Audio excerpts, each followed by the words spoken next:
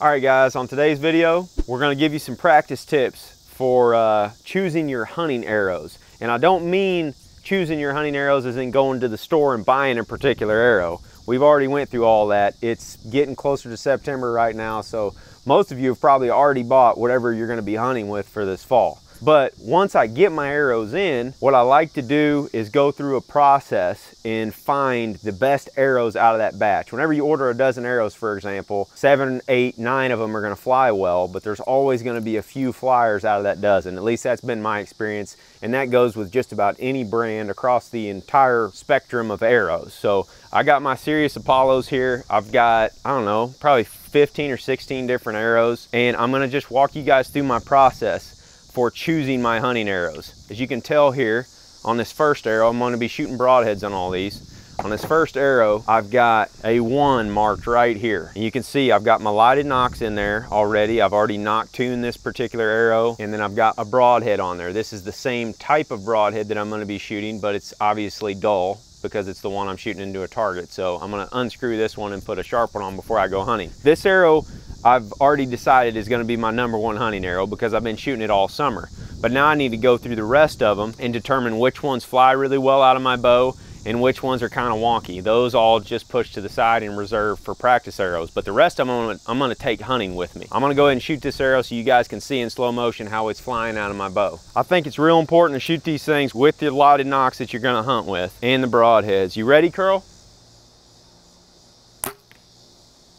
All right, now I'm gonna go back to that camera and see how the arrow came off of my bow. You can also do this with a cell phone. You don't have to have these fancy cameras out here like what we have. In fact, most of the cell phones nowadays have really good cameras. Just go with a buddy out to the archery range and get over their shoulder with the phone and film them in slow motion with the phone. And you can see the arrows, how they come off the riser and then how they go down range. And if they're flying good with these things on there, then you're good to go. You're good to put them in your quiver and use them as hunting arrows. My second arrow, and it's real important that you mark these guys, otherwise you'll get them real confused, or at least I do. That's why I got my Sharpie markers out here. And I haven't nock tuned this arrow. I've nock tuned the other one, and I'll show you what I do for nock tuning here in just a second. I'm gonna put a #2 right there on that white fletching. I screwed my broadhead onto it. It's already got a lighted nock in it. I like to shoot the lighted nocks all summer because they weigh more than your traditional nock. So it's actually going to affect the weight of your arrow slightly, probably not a lot, enough to make a huge difference, but I'm just paranoid. I want all my gear to be exactly the same whenever I go hunting. So let's go shoot this second arrow here, see how it behaves. You ready, Curl? Not too bad. All right, that arrow looked like it flew pretty good. So what I'm going to do is I'm going to mark the nock. I have my 2 on there.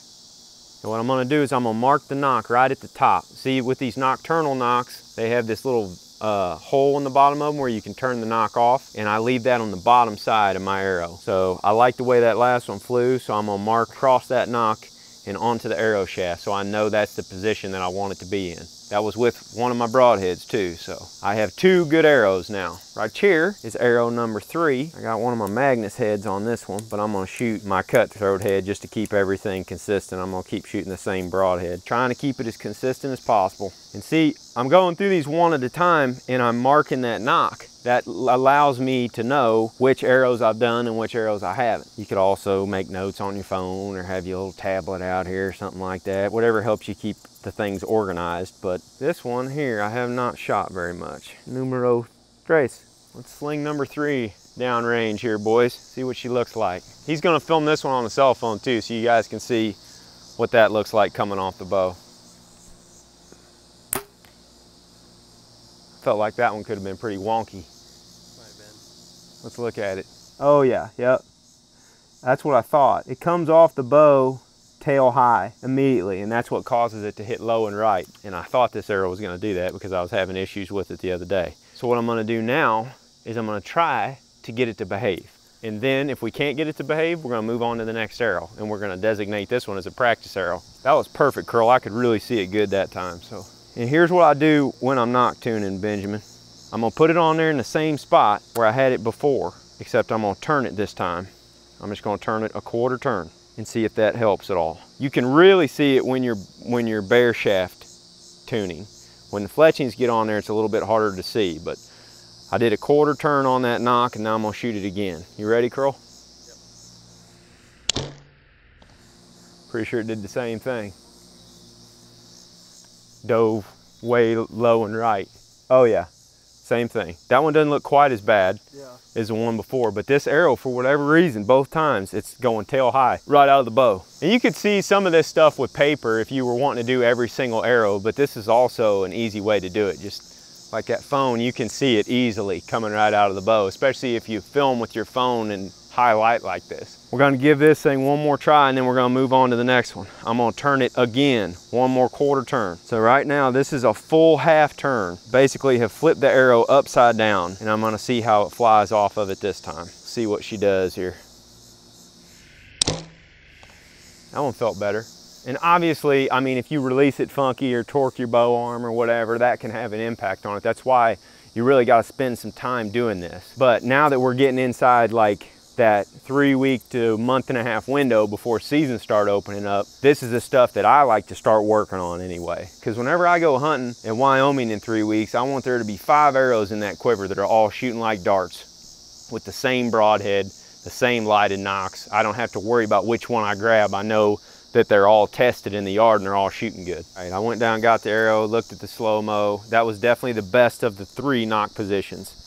And that was completely opposite of where I started at. So I'm gonna go ahead and mark that. When I look back at that slow motion, it's not quite as good as those other 2. The arrow is still wanting to wobble a little bit. It's coming off the bow cleaner and it's stabilizing faster than that tail high stuff that it was doing before. So I'm gonna mark it, but I'm gonna take this arrow and I'm gonna throw it out for now. Be good if I made some notes or something, know like number 3 is a borderline arrow. So far I've shot 3 and this one is in last place. We got it shooting better just by turning that knock a little bit. I like shooting at, 20, 25 yards for this, and really trying to focus on making a good clean release more than hitting your spot on the target, because I want that arrow to come off of there nice and clean without me alternate, with my grip or slapping the trigger or anything.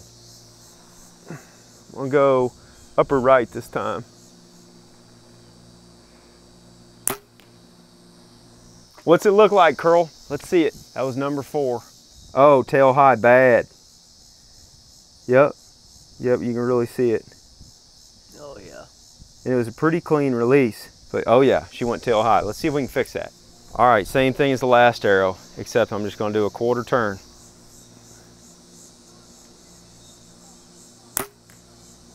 What's that one look like, Curl? Might have been a little better. Oh yeah. Immediate improvement when I turn that knock. Still might be just a freckle tail high, but it ain't much. That's pretty dang close. I'm gonna try it, turn it one more time, see if it gets better. If it gets worse, then we're just gonna nail it there.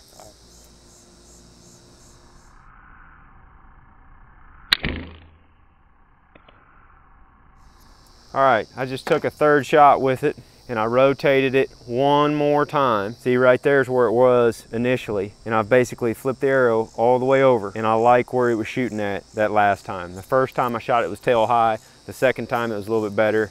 And that last time it was about the same. It was pretty close. So I'm gonna go ahead and nail it right there with my Sharpie. It shows that's where my tune is at. So now when I grab number 4 arrow out of the quiver, I know exactly how to knock it onto my bow and exactly where it needs to be in case that gets turned.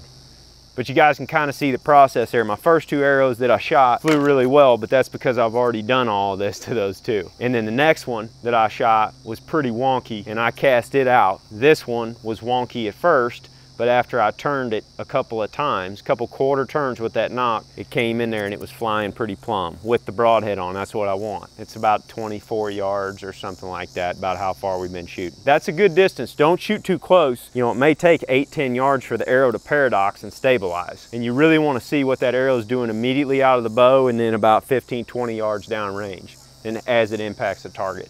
That's enough for experiments today, guys. Hopefully a few of those tips helped you all out. Get out in the yard and get your arrows tuned up. Start marking on them, knock tuning, get them ready to go for the season. Hopefully y'all get you a deer. And just like that, thanks for watching. See you guys.